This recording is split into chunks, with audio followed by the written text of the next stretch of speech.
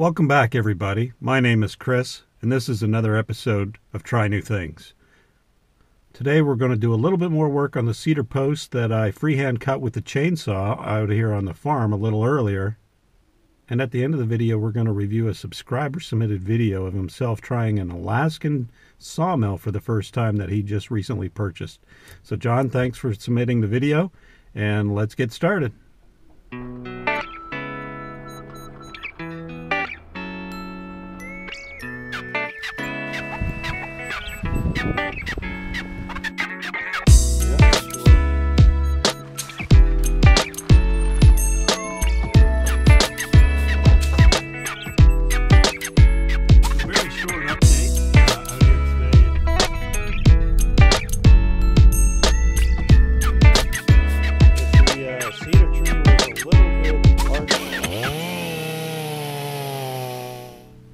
Another thing we can try real quick out here in the garage while we have it heated is to address the cedar tree that I freehanded into a post with a chainsaw in a previous episode. Didn't turn out quite perfect, did turn out very well, but I wanted to see if I could make it just a little bit better. So I'm going to tackle it with a power plane, see if that makes a difference. If not, it's a lesson learned. If it does, then it's something I'll apply on the next ones when I make those. This is going to be a little bit noisy, so enjoy the music.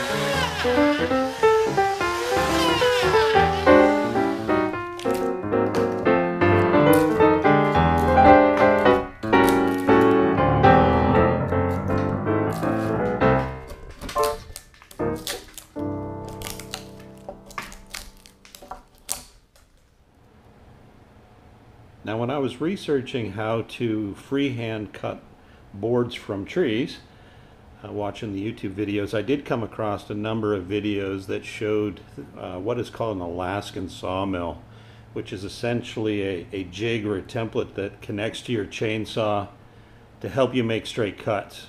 Now, at the time, I didn't want to make any sort of investment, given that I really don't have any good stand of trees or lumber on my property, so it would be limited use after I got a couple posts made.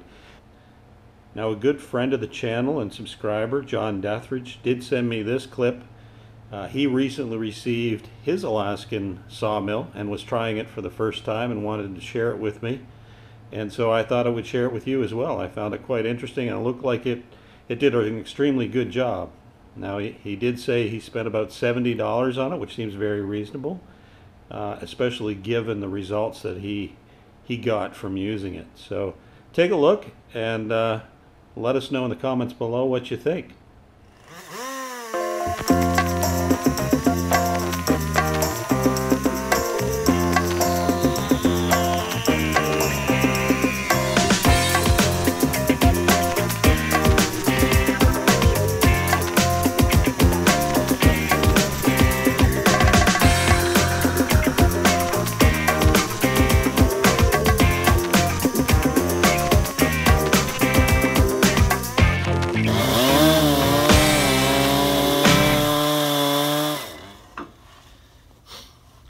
Just like that. Well, I don't know if I succeeded in making it any better, but I certainly made a mess in the process. Tried to square it off a little bit, chamfer the corners. I think it's a little bit better. Probably embed that narrow end down there just to hide it and show off this nice end when we build the trellis. Anyway, big mess for me to clean up now.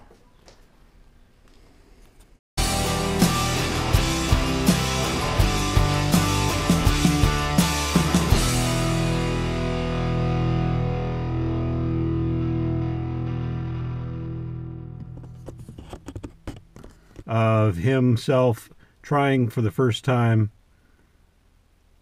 We're going to review a viewer submitted video of himself using an Alaskan.